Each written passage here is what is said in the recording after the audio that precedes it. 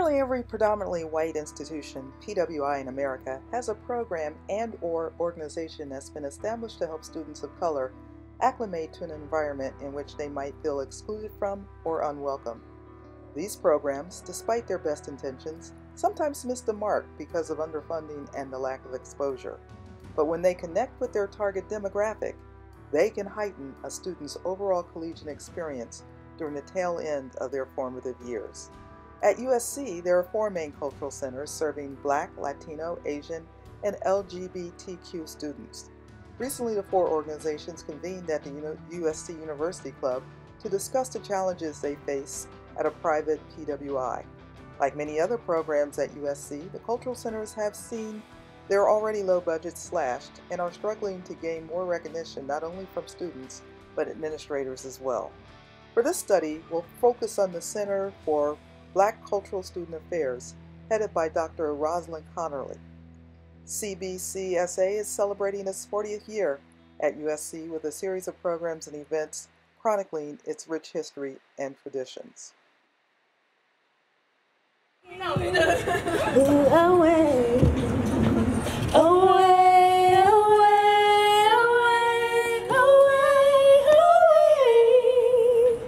away. Like 1, 2, 3. The world. If we were made in His image, then call us by our names. Most intellects do not believe in God, but they do us just as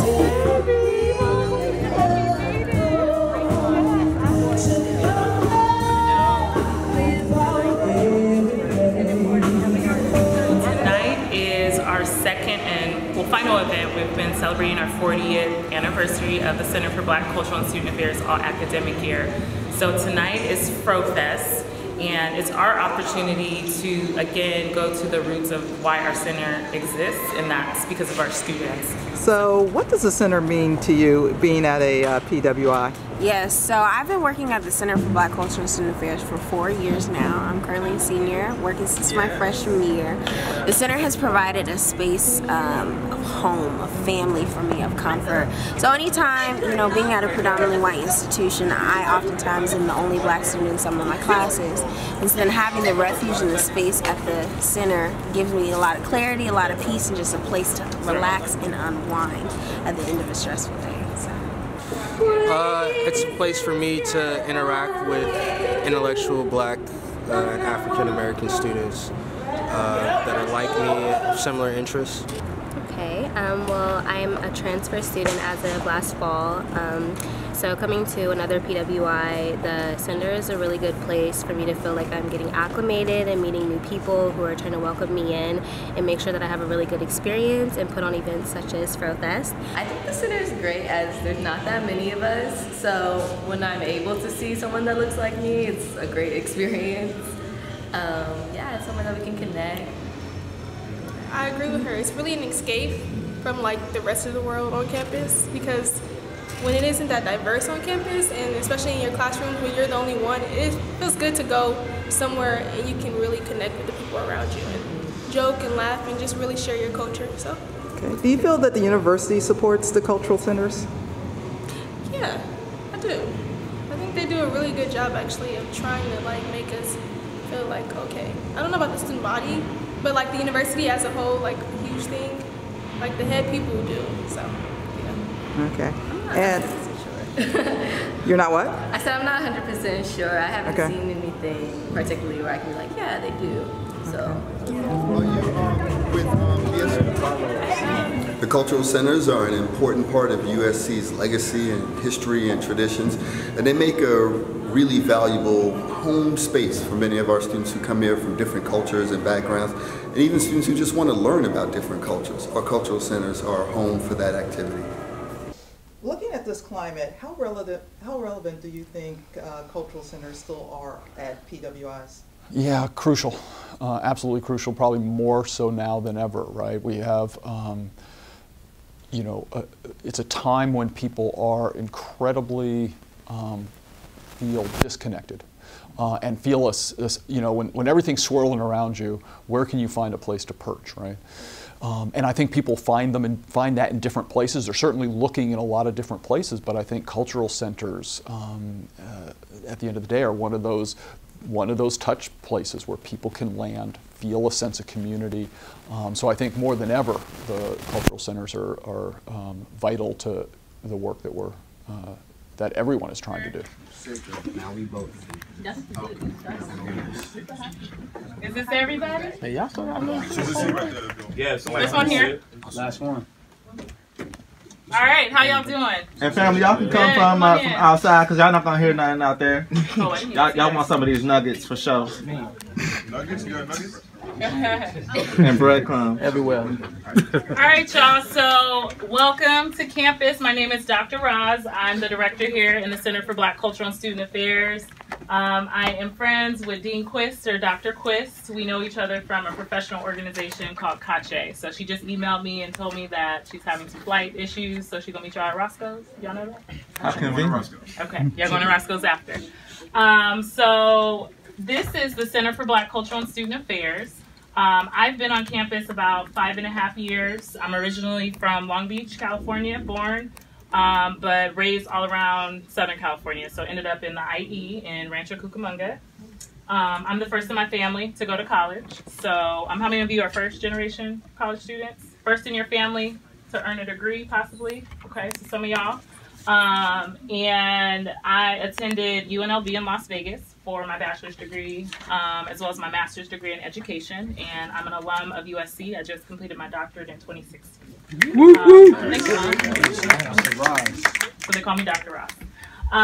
We are happy to have y'all in our space. This is our home. This is the Center for Black Cultural and Student Affairs. We were founded 40 years ago by students out of student activism, right? So out of a need for our students to have a space on campus.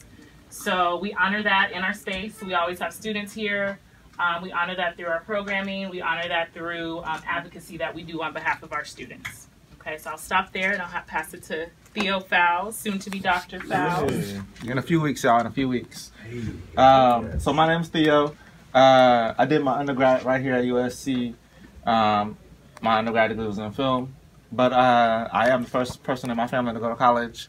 I was born in New York and raised in Chicago. Both those places are cold. I saw palm trees and I said I'll stay here. But this is the very first place that I came to on campus as a 17-year-old student trying to figure out how this college thing works. So literally, there were some couches similar to the ones y'all sitting on right now. And I was like, I'm gonna make this my home. And I printed from that computer lab, and it afforded me a degree and soon my doctorate. So what I do here in the office is I help to manage a lot of the new programs that our office is doing. I help to manage our Instagram account, which you should all follow, USC _CBCSA. We just hit our 1,000th follower this month, so it was a great Black History for us, History Month for us. And y'all coming on the last day, so we coming full circle.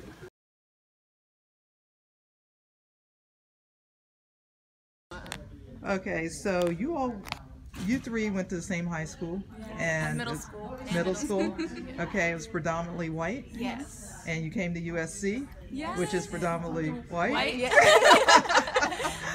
And talk about your experience here, because you're not part of the Cultural Center or the BSA, and why not?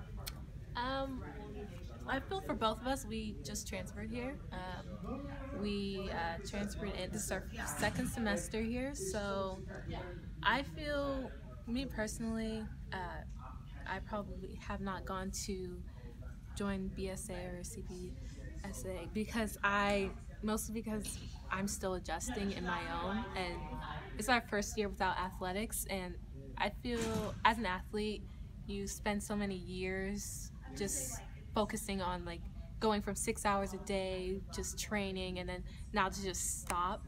It's an adjustment in itself, and I feel like coming from a predominantly white school, we've just been so used to just finding our independence, not per se like, in our independence we found in being athletic, so I feel like that's why Okay. Yeah. I was here since a freshman, and I am so for the Black community, but I went to the BSA meeting and African Americans in Health, and I feel like I didn't fit in at all, like personality-wise. I'm a creative also. I even try to be in the creative space, and I just felt like I wasn't being talked to. Like, I just did not feel in my element. And I'm in a lot of clubs because I'm very involved, and a lot of the clubs I'm in, primarily white. I even joined this organization that our rush year, they had 2 Black girls, including me, and an Indian girl, and the other Black girl and the Indian girl got cut, and then somebody apparently said that they were being racist, and I looked around and I was like, I'm the only Black person here with all these white people, so I was very confused. I was like, are they?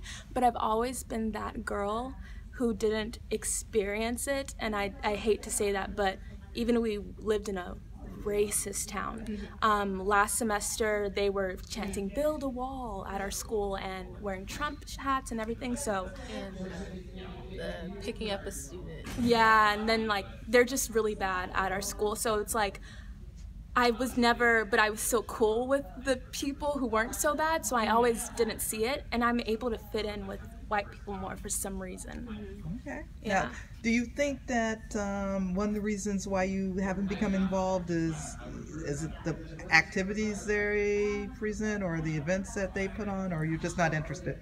No, it's more like she said, we're getting used to it, and like we start to get the emails, and I feel like now, like this semester, I've been seeing more events like, oh, I want to go to that. We've been starting to go to that. Last semester, I didn't see a whole lot of events where I'm just like, that seems interesting, like, oh, let me go and check that out. But this semester, there's more that we could definitely relate more to, and yeah. Okay. I honestly love the events. That's why I wanted to join, is because I like the events. It was the meetings that I didn't feel like I didn't feel a part of the group, and but the events, I'm like, I wanted to go to that, and I want to go to that, and I want to go to that. We went with the Issa Rae, hearing the Black experience and everything. I love the events that they put on. I get the newsletter still, so I love it. I'm happy. Okay. So, in your situation, what makes you feel comfortable here? Or do you feel comfortable here? I feel comfortable just being around whoever I'm around. Like, I feel like I'm the type of person who it's like, I feel like people connect more on their experiences. So I'm like, I can relate to Tiffany from the beach more than like whoever from the South who's Black. It's not all about that. So it's like, I found my way to relate to people through our experiences, what I like, not for being a race. And that may be because of what schools we went to. Yeah, for sure. And just the adapting to it. I feel like, I don't want to say that we were trained this way, but we're just used to it. So we don't have any problems adjusting. What, like, I know they say, like, you get into a classroom, like, all Black students feel like, I feel kind of left out in a certain way, but I don't, because where we went to school, I feel going to a class that has like mostly white kids, mostly because my major is a psychology major, it's mostly just like white women, like you really basically, I don't have any problems adjusting to it because of where we went to school. We're used to it.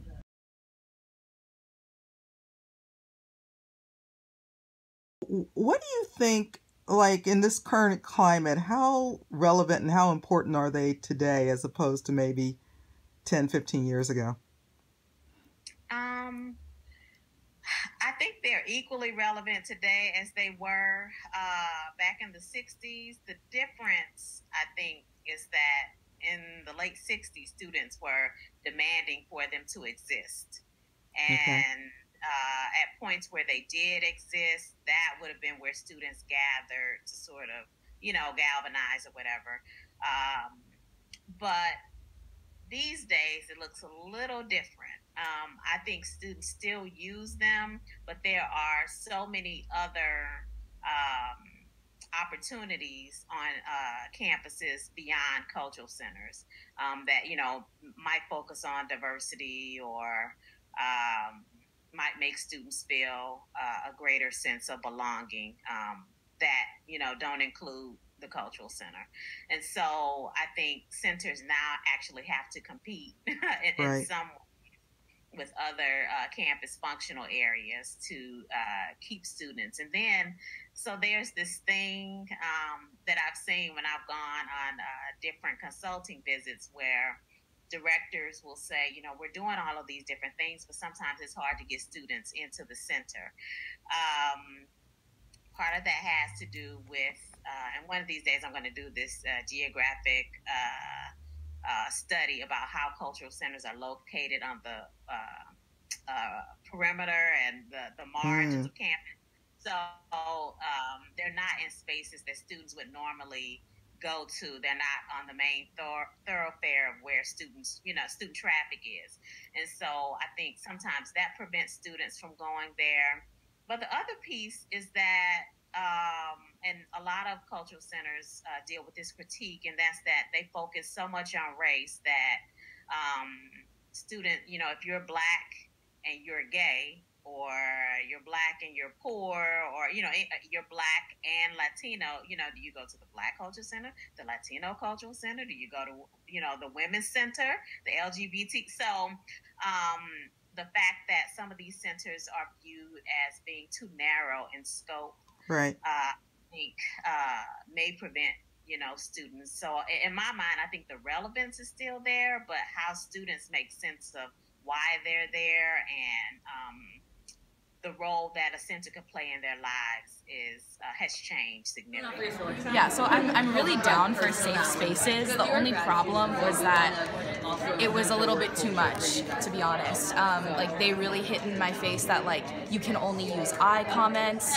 which I think is fine, but to me, I was just so afraid to say something that was going to offend somebody when, you know, for me, part of the biracial experience has always been that you have to reconcile with a lot of, not hypocrisies, but a lot of conflicting and meshing, like, themes and ideas. And so I thought it was going to be a space for me to kind of figure out some of the things that I wasn't sure about, you know, like, oh, like, I'm not really sure how I feel about like this aspect of my community, like, how can I get more perspectives on this one? And I didn't feel like I could really say that in Project Remix. And that doesn't mean that, like, I don't love what they're doing. I think that they have, like, the idea that there even is a place where it does serve a lot of other students. It wasn't my place, but it was so important to all these other students. I thought that was really great. But I think it only, for me, stressed that we need more of them, because it's not a one size fits all. There needs to be more spaces so that we can all feel like we've found the one that fits our specific needs, because not everyone's going to use it like the way I was going to use it. Like, there were kids who were undocumented that felt like it really needed to have that element for them to feel like they could be accepted. So that's just one of the reasons why I felt like there could be there is always still a need for more cultural centers here, but they have a lot of improvement to do. Do you think it's more important to still have the separate cultural centers, or is it more important to have a multicultural center and disband the others? I believe strongly, actually, from the research that we do at the USC Race and Equity Center, that we need to have individual cultural centers for individual groups, because while many people of color have, you know, some shared experiences, there are some oppressive experiences and interactions that are particular to Latinos and Latinas. There's some others that are particular to Asian American and Pacific Islander brothers and sisters, and the same to Black folks and Native Americans, so on and so forth. You know, we hear often in our research from Black students that they spend their entire day being the only Black student in every one of their classes. And then for those who live on campus, sometimes they're the only Black student on their entire residence hall floor. I think that they need a Black cultural center that can be a restorative space, a space of cultural celebration and restoration, a space of cultural education, because we also hear from Black students that unless I'm in an African American studies class, you know, I'm not really learning anything about my Blackness or about Black history, Black culture, Black people. You know, that kind of cultural education tends to happen outside the classroom in cultural centers. Jazz and Sky were designing buttons. I was was helping out with signs. And, well, no one was dumb enough to tell Nomi what to do, so she assigned herself her own task. Again, this is the second time this year people have complained about Hawkins.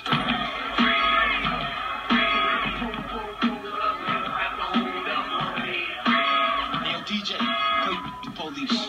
Yeah, play the police. Play the police. You are the police. I just wish they realized how important this place was to us, you know? Yeah, no, I totally get it. Minorities need a place where you can go to just be yourself. Exactly. Thank you, man. I wish my people had a place like this to go. Well, why can't they? I don't know, this seems like so much work. First, you gotta get one open, and then fight to keep it open. I don't know, I'm just not good with big stuff like this. I was told my quinceañera lacked vision.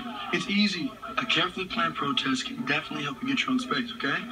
First, you got to get the word out on social media, then you get your signatures, your permits. Finally, got to find someone crazy enough to sponsor $1 million liability insurance policy. I am Professor Dr. Charles Tuffy. You got everything you need. No one can shut you down. I think it's critically important to have a cultural center for peoples of color who find themselves on the PWI for a number of reasons. First of all, just psychologically, we want to connect. There is safety and strength in sameness. Now, I'm not just talking about the human race, I understand that, but as far as when you don't see you, if you can go a whole day through a whole campus that has, I don't know, 30,000 people on it, and you don't see one person who looks like you, psychologically, that can impact you. If nothing else, we know that biologically it can move the sympathetic nervous system into arousal, not out of fear that something's going to happen to you, but out of fear or a sense of concern or anxiety that there is not a sense of familiarity. And the PWI is swarming with familiarity. They don't have that issue, and so what happens sometimes is difficult for them to understand. Well, you know, why do you guys need a Black Cultural Center? Why do you need an Asian American Center? Why do you need, you know?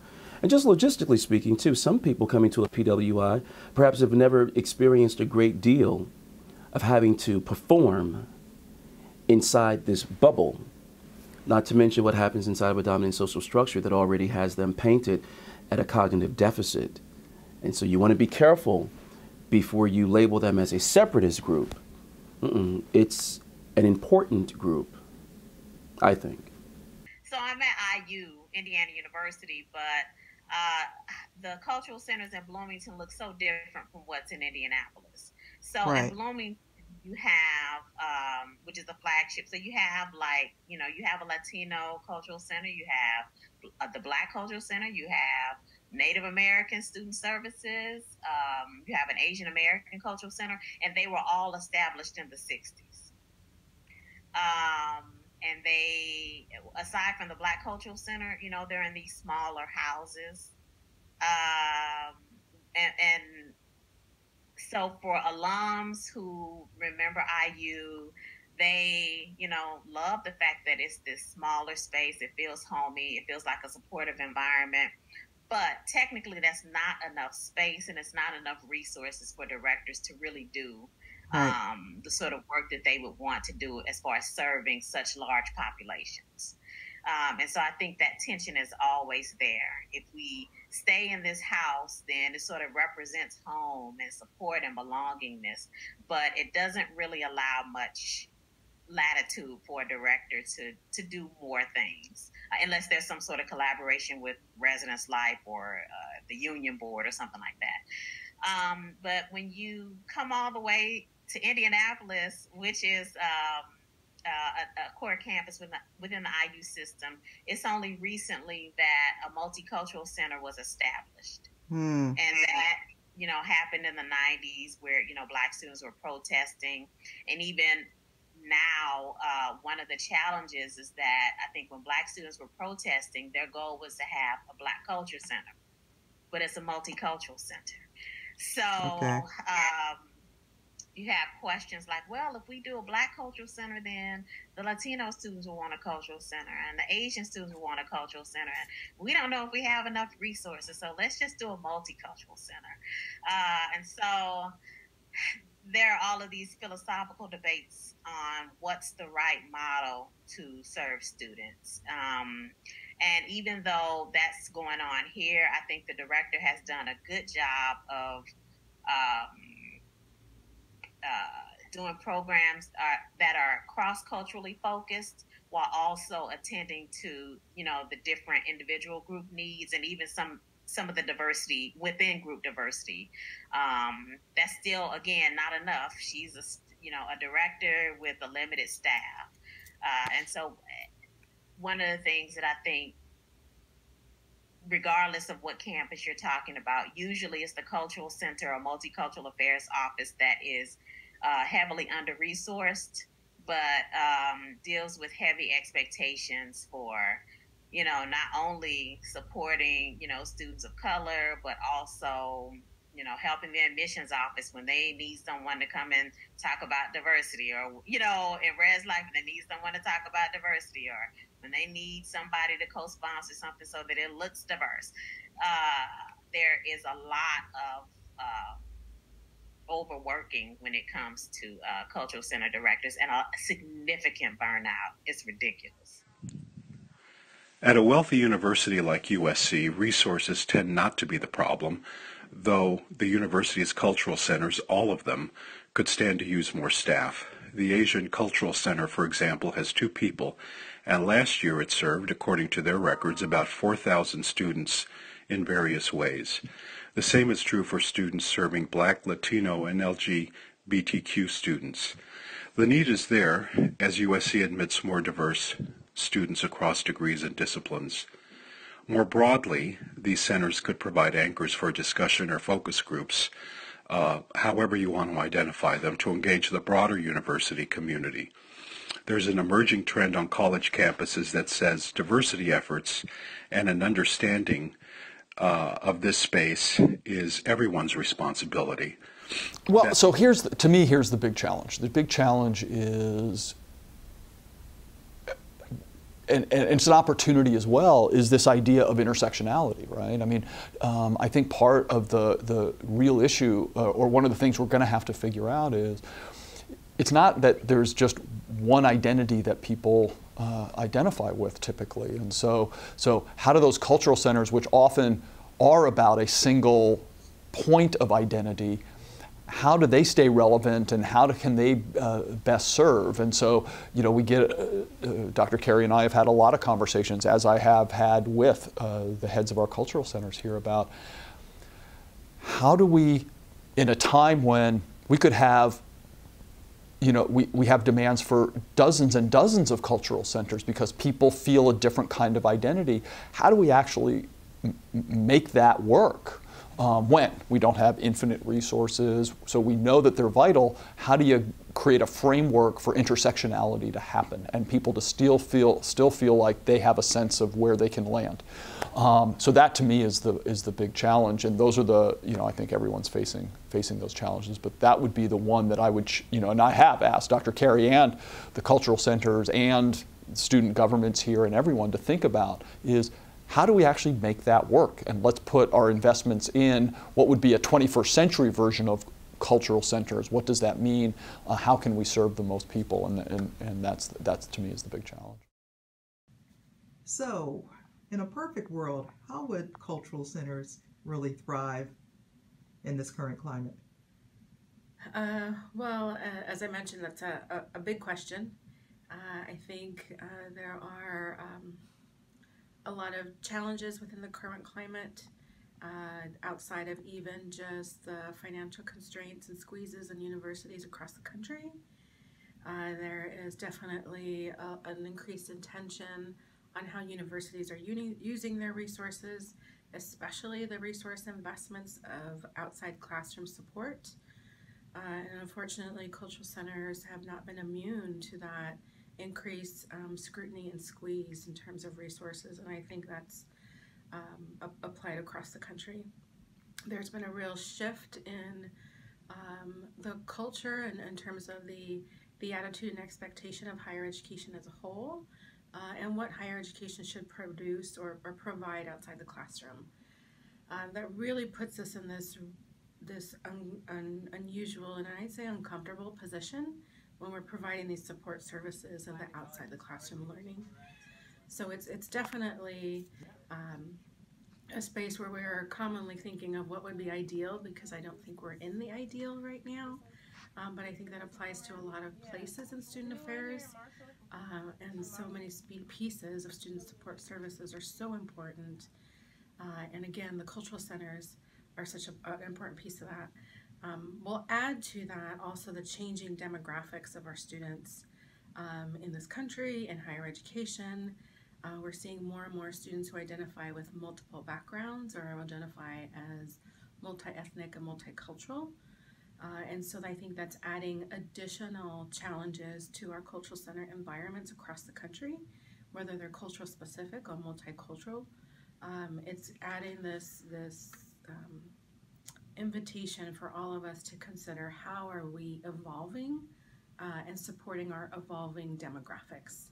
So we're definitely in an environment where we have an opportunity to envision the ideal, but we also have a lot of challenge in terms of how we make that happen and do the best with what we have.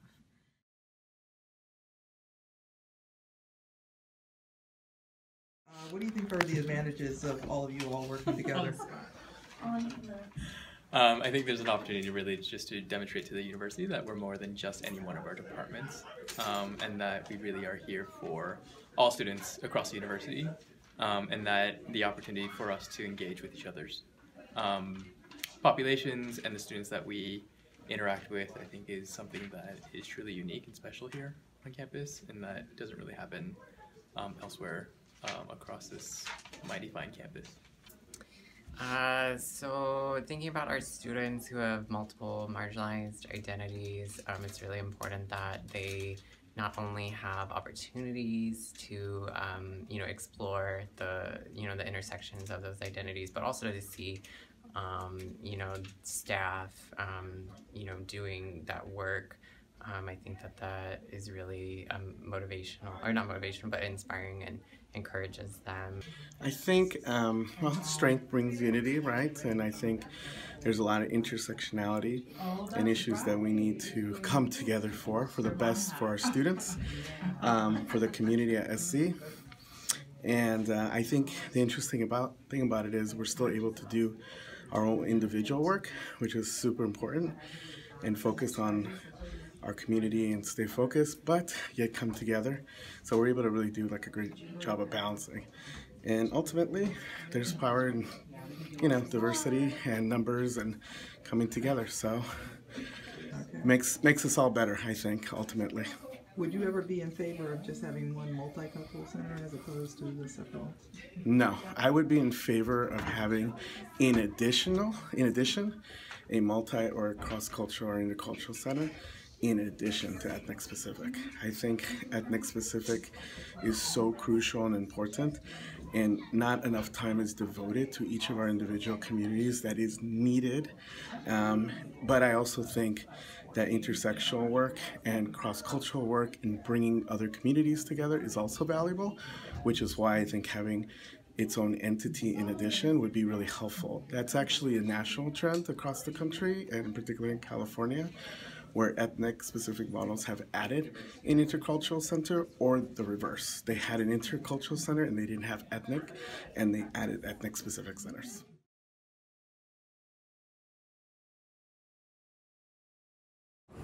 So at the center we have Real Talk Tuesdays, where basically we talk about issues going on in our lives in the US on campus, and many students bring up that they have experience with professors and peers in a classroom setting where they're made felt uncomfortable, where issues are brought up about using the N-word, or people are just not educated and coming from a background where they can speak on different people's experiences. So I think that that's very unfortunate that people are still experiencing these things on a progressive campus like USC, and that USC isn't making sure that all students feel that this is a safe place for them.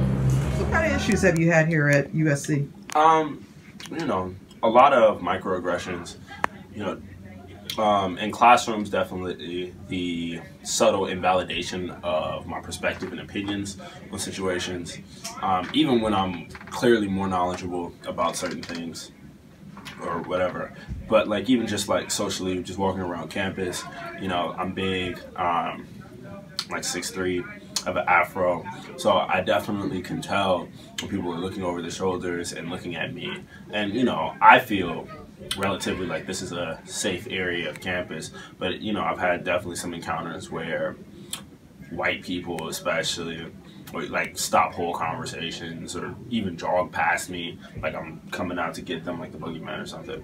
So you know, and I am not used to being in a predominantly white space. I'm from Oakland, and not that there aren't white people there, but it's just it's a different climate, and I can always find easy respite amongst black people. So here, CBCSA is definitely a place of rest and an oasis, really. What do you think life would be like for you without CBCSA here? Wow. I probably would not be here. What about you, Cece? What I kind can't of issues? relate to everything, but I can relate to some things. I'm foreign. I wasn't international, not anymore, but a lot of people think that, oh, CC doesn't work that way, or they want to ask me twice about something because they think I don't understand. A lot of people like misguide my knowledge based on where I'm from. And I do realize there is discrimination, particularly with one event that happened last semester.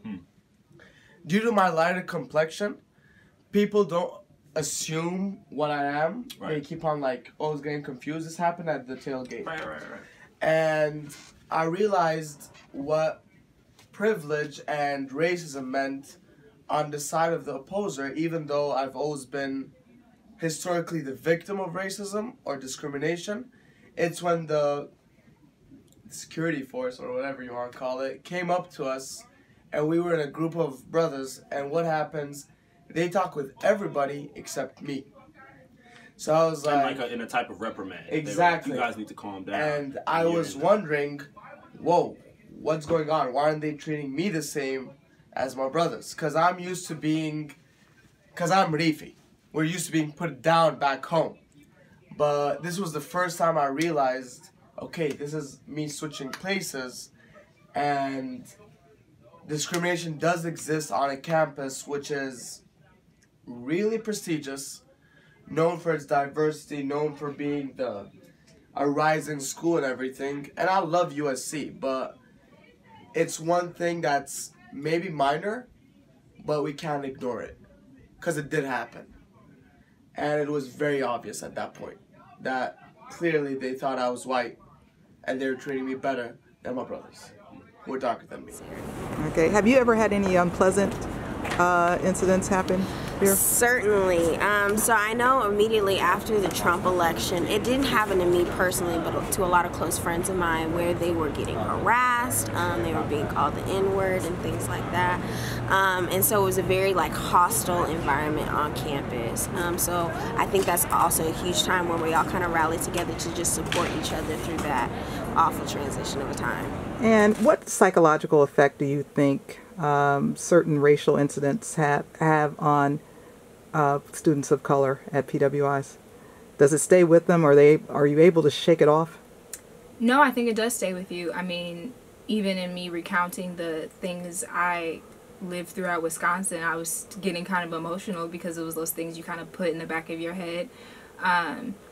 I think when you live through those things and no one is explicitly saying it's not all right and they're not doing anything to show that it's not all right, it becomes almost second nature for you to kind of have, like, your defense is to try to do things that people can't attack you for, or do things where you don't really stand out. And I think that's watering yourself down. Like, for example, if I would go to a class and I'm so insecure to the point I'm like, let me straighten my hair so I don't have to worry about, you know, my hair standing out or what I wear stand out, or telling people my music of preference or my politics. You know, it's just so many things where you could use watering yourself down to kind of serve as a defense mechanism, and that takes away so much from not only yourself but others that could learn from you, and that alters the environments of the school. I mean, we're supposed to learn from our peers, and if you're not bringing your full self to the table, you can't do that. I have one more thought. And it also makes you feel like less than, you know, it takes away from what you could be learning because you're overthinking so many things. Like, you can't really focus in the classroom if you're, you know, on pins and needles, like hoping no one says anything offensive, or hoping you don't get offended so then people can flip on you and say, oh, you're being sensitive, you know. You just want to focus on the things you came here to focus on without people making you feel like you're unwanted or don't belong.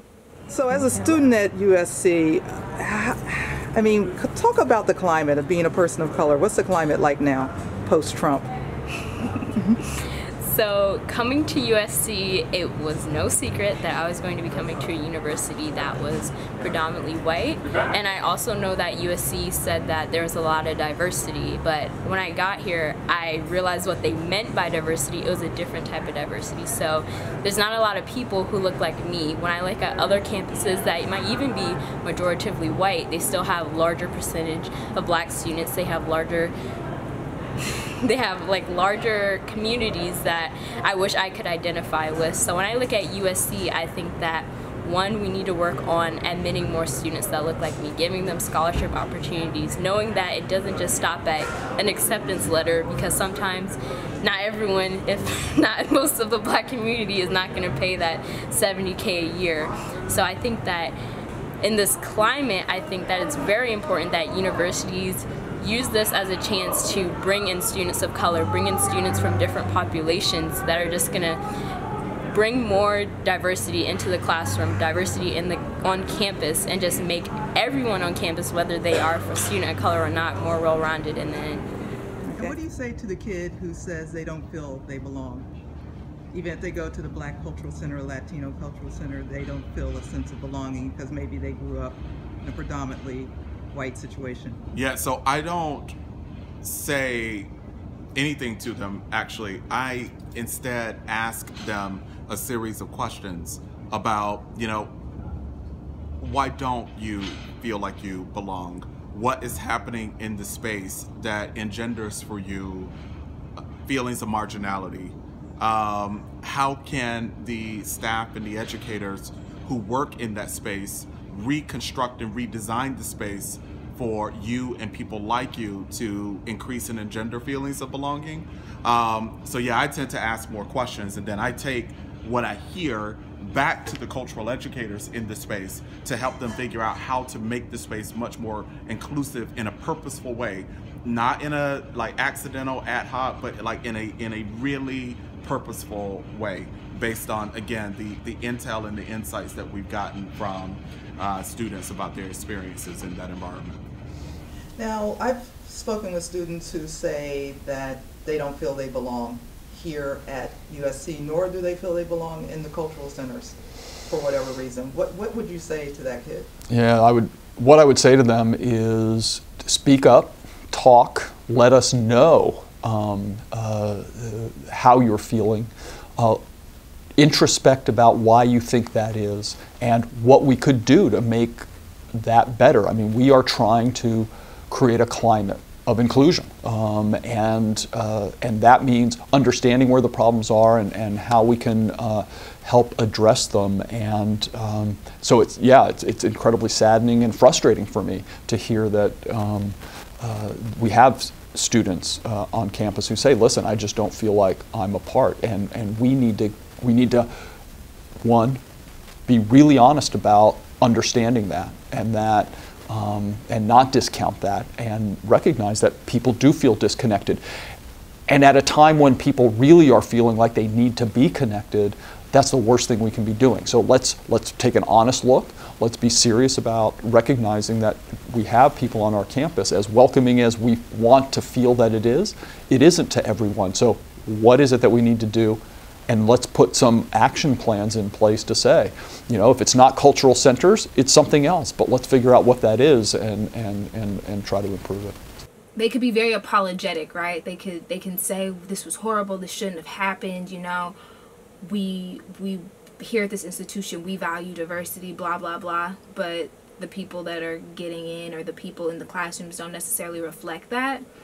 And I think that's a bit difficult for like the top-notch people to shift the mindsets of a whole like campus of like nearly 40,000, but I think there could be more effort in distinguishing right from right and wrong from wrong from the beginning, and no gray area of opinions that make a person feel less than human. So I teach here in the journalism school, and I also work in the media center, which is our hands-on learning lab, really, where the students are producing content, journalism across all different platforms. And I think that the cultural centers are really important because I think that the journalism industry has a problem, right? And the problem is that the journalism industry is not representative of the people that it covers. And I think we have a responsibility to be part of facing that problem and addressing it head on. And so our student body, I think it's important that our student body is diverse, but our responsibilities don't stop when students get admitted, right? Like we have to be really conscious of what it takes to succeed. And I believe that part of what it takes to succeed for any human being or any student is feeling a sense of belonging and feeling a sense of purpose. And I think that a lot of organizations can contribute to that. And you know, particularly for students from underrepresented groups, that can be an important way of bolstering a sense of connection, of bolstering social support, of bolstering a feeling like, yeah, I am part of the Trojan family. And I think that's one of the most important missions that we have. It's definitely necessary here. I think a lot of students, I haven't found that as much time to go, but I know the students that did go when they were giving me the tour of it last school year, they really loved it because they felt like this was a place that they could just come and study with people, and it's just kind of uplift each other, you know, depending on what happened that week, and it's been a really good thing for people, for sure. Okay, so without serious involvement yourself, do you feel that you fit in the environment here pretty well?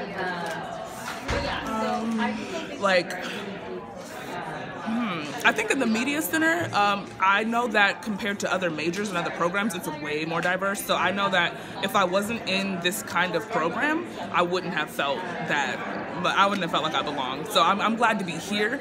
I think that's part of why maybe I haven't needed as much as another student in a different program to reach out to the Cultural Center as much. But I do think that I feel pretty much like I belong here. But there's always that need to kind of connect with, you know, the people in the Cultural Center. I must say though, I'm an occupational therapist major, and that's just being in that field, I do feel a little bit left out because we're addressing these type of issues, and I have no problem raising my hand and giving them, hey, this is what I went through. And I get people coming up to me, thank you so much for telling me your story. I didn't know that could happen to anyone. And I'm just like, now that we're having discussions, I'm like, this is different from in high school when it's just like, oh, you're the only Black person and this is a simple class, it's fine. But discussion-wise, when people are like relating your story to you, or to them, it's like, it's different. Now, on a campus like this, have you ever felt excluded in a classroom setting, or just because, you know, you're part of this word we don't like to use anymore, minority here? Not necessarily because of I am a minority. I am a student with a disability. Mm-hmm. I have oculocutaneous albinism type 2, also known as just albinism. Sometimes in class, it varies, depends. If it's a larger class, then yes, because since I have to sit in the very front row to be able to actually see anything, you know, students don't want to sit in the front row, everyone wants to sit in the back. So I would say that's probably the only time that I would feel left out. But because I am a very social and very kind of talkative person, I remedy that by just talking to people, being very social, things of that nature. Okay. First of all, let me ask you, do you know about the cultural centers here at USC? I know about a few of them. Okay. Like the ones that I guess we say would pertain to me, like the CBCSA, which is for African American students. I know there's an Asian American center on that same floor, and a Hispanic center on that same floor as well, all in Student Union. Okay. I knew of them, but I didn't know where they were. So I know they exist, but I wouldn't, if someone said like, oh, where is this? I wouldn't know where to say. Okay. Well, as an international student, do you understand the necessity for them at on a campus like this? Yeah, I mean, I count as an international student, and so just like being in that community, I see a lot of people who literally don't speak English and they come to school here, and it's a whole different transition. So for those kids, like, I really see the benefit in it. It is, I mean, we go through the regime. I just got my green card, so now I'm like off the hook. But before, we would go through all these like passport verification sessions and whatever. And you meet kids who are just like literally here alone for school, and so for that kind of stuff, I'm sure it's so helpful to try and like find your little clique. And then I'm also in expat society here, which is basically all international students or kids who travel a ton and have moved around their whole life. And through that, like, I've really found so many people that just aren't from here and like really only identify with other expats. So. Okay. And what about you, Jordan? How has it enhanced your life here? I think it just, in terms of a community they can always turn to, I think, which is good because you're going to find your groups of friends, whether that be through Greek life, whether that be through, clubs and stuff, or classes, or people you live with. But having the cultural center with people who are like you, maybe gone through similar experiences, really give you a group of friends or even a family that you can trust. Like, I know people who are in the BSA and are going to have lifelong friends. I know people who I'm friends with in the BSA who I know I'm going to know for the rest of my life, who I've known since the beginning of freshman year. So it kind of just provides a real community and a real space that I think a lot of other places here on USC don't really have and don't really provide. And how it could be better, I think just making sure that everyone knows about the events. I mean, there's social media, but also just word of mouth and everybody bringing everyone in, I think, is a really good thing, especially with transfer students when they don't know a lot. I think in terms of doing right, I think the center is always on top of game in terms of helping students kind of feel a part of something, feel a part of a community that does care for them, that wants to try and be inclusive. In terms of what I think it could improve, that's kind of difficult.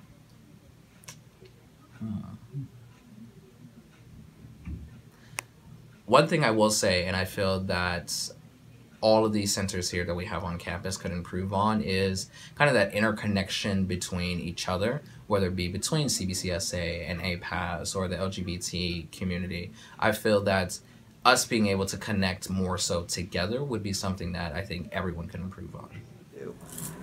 I think outreach specifically, it's always a big thing when it comes to centers like these, cultural centers specifically, because when you have students that are coming in from all over the country, all over the world, you need to find a way that you can reach them in a way that they're gonna hear and they're gonna see and they're gonna want to come back over and over, and not just one time kind of look at the center and be like, oh, this is cool, and then just never come back again. So a sense of like outreach and consistency, like upon that outreach, I think is really important. I think a lot of the centers can do a better job of that.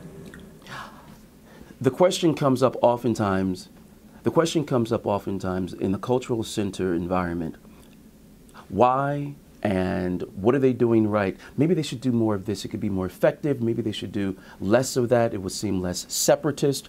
And then maybe they could be embraced more by the PWI. But nobody ever asked the PWI students, what could you do better? What could you do less of? You see, the onus is always on those who are different. Isn't that what we're fighting?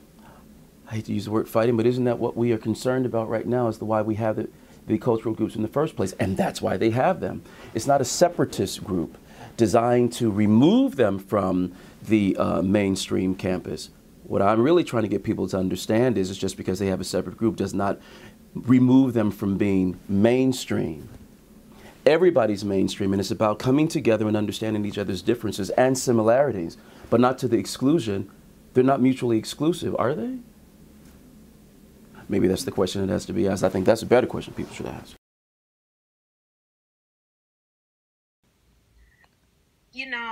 There is a viable solution. I don't think institutions implement it. So the viable solution would be to hire or, provide the monetary resources to hire people, who can do this work. But, the argument then becomes, well, the career services is also under-resourced, and, academic advising is also under-resourced. But the difference is that, there's not a single institution that doesn't, tout, we're a diverse campus and we value diversity, and, we want underrepresented students here. And, there's a lot of talk, but there's not a lot of, money Right. behind that. And I think, too, there is this separation. So people think, oh, if we focus too much on diversity, then does that lower our academic, rigor? Whereas I believe in, the model of inclusive excellence. So you don't have academic excellence if you don't also have, diversity and, equitable policies and behaviors associated with the work you do. So one is resources, how resources get distributed. I would love to see some sort of movement among cultural center directors or, folks on campuses who do diversity initiatives to, come together and make, some statement about the work they do and the fact that institutions need to be more supportive. But I'm also aware that they're in a vulnerable position. So many directors, they don't have a PhD or an advanced degree, which might sort of serve as the capital that they need to be at these conversations taking place above them. And I don't think, people don't go to college and learn to be, a diversity, a chief diversity officer or a cultural center director. And so right now, and I would love to see this happen too, I just haven't had time, but I would love to see some sort of institute or, leadership institute that helps to train directors so that they have a sense of, institutional policy and politics. They know what the stakes are when they advocate in particular ways, especially when what they're advocating might not sit well with the president or board of trustees. What might the consequences be? Issues around budget. So centers do a ton of work, but they're so busy working that there isn't a lot of time to evaluate for them to say, I did this, and this has affected, student retention, or it's contributed to graduation rates increasing. Several studies indicate that when cultural centers are available to students, that there is a higher rate of graduation for students of color. On campuses for both 2-year, 4-year, public and private, where there are centers, the centers tend to be well resourced. They house counselors who provide academic support, and they also provide comfortable environments where students of color can decompress from the rigors of their school day, because many universities now realize, many of them somewhat belatedly, that there aren't necessarily set up to meet the needs of students, staff, and faculty of color, and in many cases, African American students. So as an employee of the center, what do you feel are some of the challenges the center still faces? I feel like the center still faces one, outreach. So there's a lot of students who will come to the center as upperclassmen and they're like, I didn't know this existed. And that's really surprising because the students who do come to the center regularly are getting amazing experiences. They're having engaging conversations with their peers. They're getting resources from our mentors, from our directors. And it's just really a great community. And it's surprising to think that somebody didn't hear about it from a USC pamphlet when they were applying to college, or when they got here there wasn't an orientation to get introduced to all of the cultural centers if you identify with one of those centers. So I think one is outreach. Two, there's so many ideas that the directors talk about, the employees talk about that we want to fulfill, but there's only so much time in the day, there's only so much budget, so I think just expanding the events that we're having. So the 40th year is a great chance for us to experiment with some of those events that we want to work with. If the center didn't exist, how do you think your life here would change? Well, for the first 2 years when I was here at SC, I actually didn't even know about it. So I'll base off of that. I would say it wouldn't so much change in a drastic way. I would feel that there would be something missing. That there's a piece that's definitely missing. Oh, nah. This is my family. This is my second home in Los Angeles. I literally come here every day. Now less because I'm more busy, but it's just that a few things I can talk about it here. Anything I can't or feel uncomfortable doing outside, which I might feel like, oh, this is foreign or this might not go along with the rest of the community at USC, or they might think of me like some way or the other, I can like test it out here or talk with my family here first, then we'll see what can go on. They're kind of the guiding throughout life in America, the new life in America, as an African immigrant. Yeah.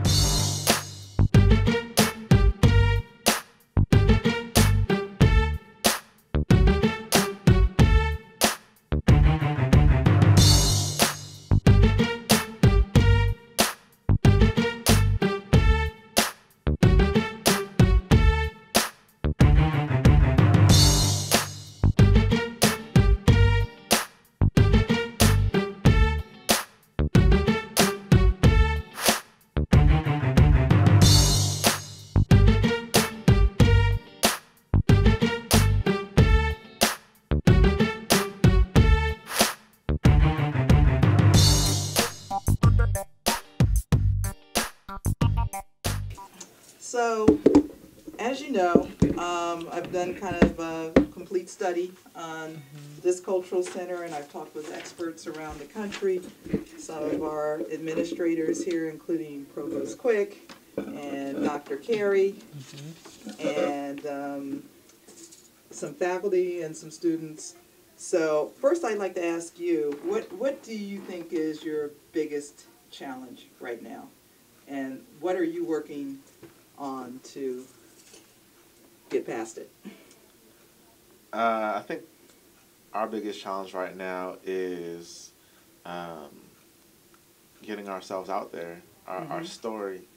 I think one of the biggest questions we have is, where are we? Where can you find us? Right. And how do you shape that for not only students but faculty and staff as well? So, kind of taking us out of the shadows per se, and into some limelight. So, over the past year, that's looked like, getting our followers on social media up to over 1,000 on Instagram. Right. Making sure that incoming students know exactly where we are, and then really working with admissions to make sure that we're at events where we can be seen and people can come visit us. Because I think when you're in a classroom and you're the only one, it's kind of hard to see what the community is like. But when you actually come to our space or come to an event, then you have a really good idea of what it could be like or what we're trying to go for. Because I think if more students knew what this space was like, I mean, I like hanging out here. That's such a cool vibe and a cool mix of people, and you can just chill out. And it is a safe space. So, yeah, I think all of that will work. And I can add, I would say also some of the challenges are, with us being new leadership in our roles, looking at what we do in the center, with us just finishing our departmental review.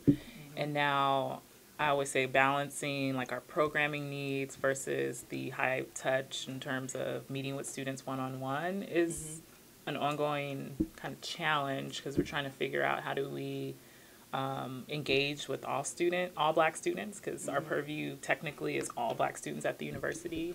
And I know there's students that we're missing. Right. We see the same in terms of students that engage with the office. I think we're starting to see some of the same folks. So how do we engage those students who are not seeing or who may think they don't see themselves in CBCSA. And again, that comes with the balance of outreach with programming and then trying to engage with the one-on-one with students. Okay. Now, one of the things I'm going to help you with is, you know, I'm famous for being able to do things with a dime. So these suggestions that I'm going to make to you are dime, 10-cent suggestions. One, I think all the cultural centers have to work to create stronger relationships, not with the deans, but with the dean's assistants. You know, because they actually run everything. Yeah. And I know Dean Daly's assistant, Disa Philadelphia, wants to work with you, but she didn't know how to do that. So, you know, it's a matter of just sending out some emails and connecting with those folks so that they make their bosses aware of what's going on. And so, you know, that probably will create some future collaborations, especially with places like SCA and Annenberg, who, you know, that do a lot of events.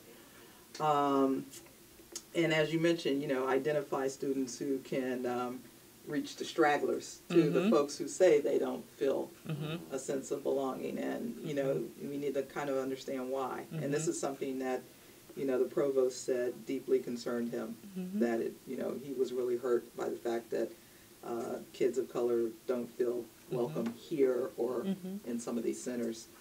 And, you know, you mentioned working with admissions so that when they have events that you have a presence there. And that's very important as well. And, you know, just having social events in partnership with other campus organizations, even if it's the kids on the row. You know, maybe you do a Greek day, combine the Divine Nine with them and see what happens. I'm kind of afraid of that, but no, see what Other happens. schools do it. They have Greek week and they pair them up. Yeah, like a Greek fest, you know, sometime maybe in September, you know, beginning of semester. And then I think one thing that the four of you could do, and you may have done this already, but, you know, create town hall meetings around issues that rise up in the news so that everybody can come together. And, you know, I think that would foster a better understanding of what these centers do and why they're important. Okay. But I think, you know, just really creating those relationships at the various schools with the administrators there is going to be huge help. Okay, so unfortunately Theo had to leave us, but I think this promo that I've worked on is still rough. But, so it's like, we have student A, and we have like 5 students. Okay, and one says C, it's care and concern, a safe place in the midst of the storm. B is for beautiful, a nurturing experience I'll remember for the rest of my life. C, conscientious, we are woke and wise. S, solid, a great foundation that will help inform our futures. A, appreciative, we are respected and honored for who we are and not what we are. And then the tag is come home to CBCSA, your family awaits you just as you are. Love it. Okay, so I was trying to work that all us we thing in there, but that's maybe another promo. So that'll probably be the second one, and we can pull clips from your events and with, you know, those great shirts and all that. And I think really sort of get those stragglers that aren't sure what you do or what you're for to come in, because I think that's the most important element of this. And also in doing this, I think this is something you can give to the various admissions officers, that they can send out this link with the packets that are going to new or prospective students so that they know that you're here before they even get here. Yes. So I think that's the advance notice is a key cog in all of this too. So I think what we're looking at is, you know, working on the Greek Fest and contacting the various presidents and heads of those organizations, which I think there are many. Yeah, and you know, that will work, I think, to help bring recognition to the Divine Nine who you just don't see them. So they need to have a bigger presence on campus, and I think the bigger their presence, the bigger your presence will be as well. And to create some town halls, you know, maybe next October, once people get settled in, because I'm sure there'll be some issue. Always. There'll be some issue. You know, Trump will have said something, or you know, there'll be something going on. And I'm particularly interested in that because I think it's a way to unite this entire campus, which is as divided as the nation. And also, we've got you know, really the other key part is, you know, creating those relationships with the dean's offices and, you know, trying to just increase the social media awareness as well, because I think even if you or Theo just got on once a day and said, hey, you know, come over to CBC, we're doing this, or we've got free cookies or pizza or something like that, you know, that's always a pull for all the students here. Free food. Yeah. And again, to just bring them into this lovely nest that you have up here, and the other cultural centers are all on this floor, and this, it's great because Lori was telling me one thing, that one of the problems cultural centers have nationwide is that no one knows where they are. And they're usually in these obscure places. Yeah, at least you're in a kind of main traffic thoroughway here that people still can't find us because of the signage, and I think that's a little bit of USC. Really, just the aesthetic of campus, because at some schools they do have signage on outside of buildings. But yeah, that has a little bit to do with how manicured our campus is, and limits on signage and things. And if we can get you know, the promos on the display. Yeah, that would be great. And on Truesdale. Yeah. That'd be awesome. Yeah, that would, because students actually do stop and look at those. Yeah. In the residence halls. Yes. TVs. Yes. And have you ever gone into like Somerville and had like sort of a meeting or? We do. Back in the day, they used to do programs on Somerville Place, but because of all the security access to get in the buildings now, you have to have someone, you know, have a guest swipe you in and all that extra stuff. So a lot of our student groups don't do events on the floor anymore, just because it's just too much. But we check in with them from time to time at their floor meetings, and you know, for those students, again, we don't get all of them that come over here, but we do kind of pop up on the floor every now and then and check in on them. Okay. Yeah. So in short, I'm going to recommend that we meet at least once a month to go over some potential ideas, you know, starting with the Greek Fest, and maybe that's something we can get the ball rolling on before kids leave. And also to, you know, create some cool hashtags to bring kids in. And then do you do anything around spring fling or? We typically do our alternative spring break around springtime. The civil rights movement spring break, so a lot of our energy goes there. And then campus-wide, they do a big concert, Spring Fest. So, but that's more student run. And we should think about collaborating with some of the schools, either the education school, SCA, or Annenberg, about the 50th anniversary of 1968, because I think collectively, I mean, one of those schools can provide the space needed, and collectively I think we could come up with a panel that would really like turn this school on its edge. And it's something particularly students of color need to know about, because it is very much informing their present right now. So I think that's it. You know, we'll work on getting those relationships with the dean started right away, before everything breaks down. I know this is a horrible time of year to like get anybody's attention. I know. But, you know, we just put that bug in their ear and just keep bugging them through the summer, and something will happen. Yeah, definitely. All right. Thank you for putting this together. Oh, thank you. All right. Okay. No, you don't